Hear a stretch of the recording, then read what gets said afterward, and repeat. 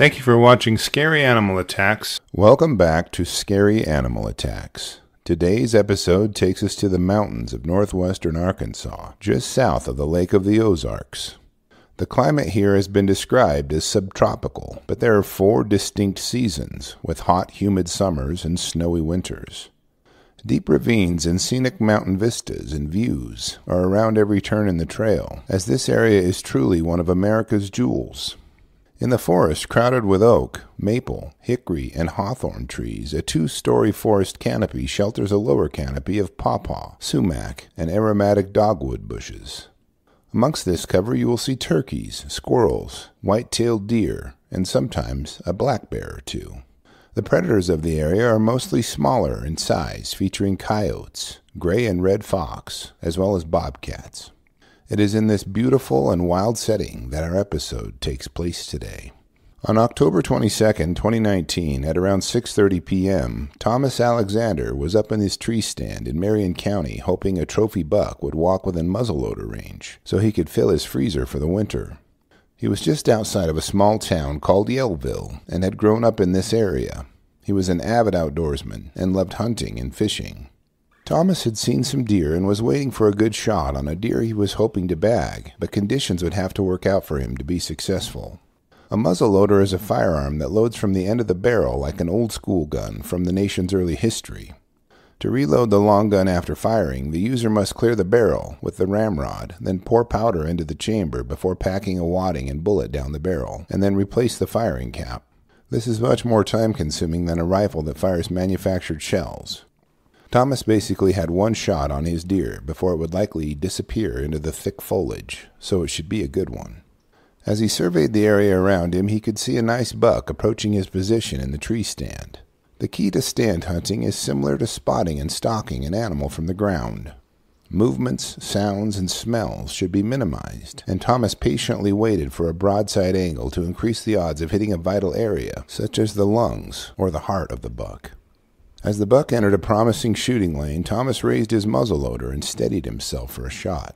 Just as soon as he thought he had a good view on the deer's shoulder, he gently squeezed the trigger on the muzzleloader, releasing a belch of smoke and a resounding blast, pushing the bullet towards the buck's ribs. As soon as the smoke had cleared, Thomas watched as the buck scampered a few yards, then fell over suddenly. His shot had struck pay dirt, and the buck was on the ground, dead. Thomas carefully climbed down from his tree stand and leaned his muzzleloader against a nearby tree. The buck lay just a few yards from him now and wasn't moving. It appeared as dead as early Sunday traffic, and Thomas reached around his belt line, searching for his hunting knife. He began to bend down towards the buck's neck to cut its throat and let it bleed out before beginning to gut it. Just as Thomas reached down, the buck's eyes popped open and its head turned in his direction.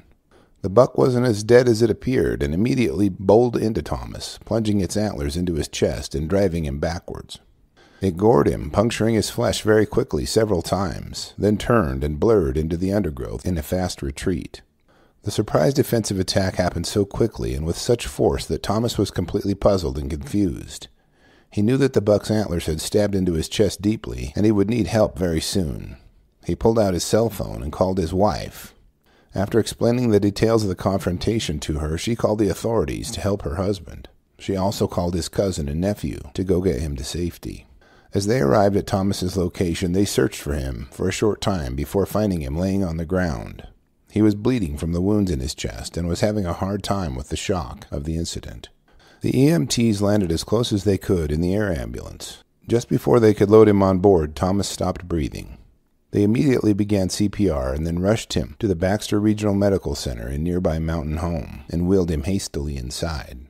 The medical professionals there worked feverishly on reviving Thomas, but the wounds from the deer's antlers and the stress of the situation had taken its toll. His life at last slipped away soon after his arrival. Wildlife officers immediately began to search for the wounded buck using dogs to track it.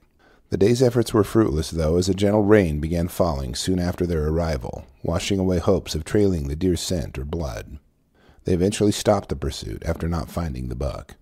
Arkansas Game and Fish Officer Keith Stevens described the incident that claimed Thomas's life as one of the strangest things that's ever happened in his 20-year career. He expressed wonder about just how long the buck was left to lay on the ground before the hunter approached it, He finished by stating that they had not found the deer after losing the scent trail. The post-mortem examination didn't reveal an exact cause of death, but did state Thomas had several puncture wounds. They attributed his death to a pre-existing medical condition despite the trauma inflicted on his body by the deer antlers. They considered the wounds from the deer's antlers as a contributing factor in his death. After reviewing the facts surrounding this fascinating and sad episode, I have a few questions for you. Do you think the wounds inflicted by the deer antlers caused Thomas's death, or did he die from the trauma and stress of the encounter? Do you think if Thomas had waited longer that the outcome may have been different? Did he make a mistake by not reloading his muzzleloader and carrying it with him in his approach to the deer? I look forward to reading your comments, so please post them below and let's talk about it. Thank you for watching Scary Animal Attacks. If you like this video, please consider hitting that like button and clicking on the bell icon to keep you notified of our latest video releases. Sharing our video links on your social media might help save a life and spread the fun. As a member of our human network, be careful out there, because you don't want to end up on an episode of Scary Animal Attacks.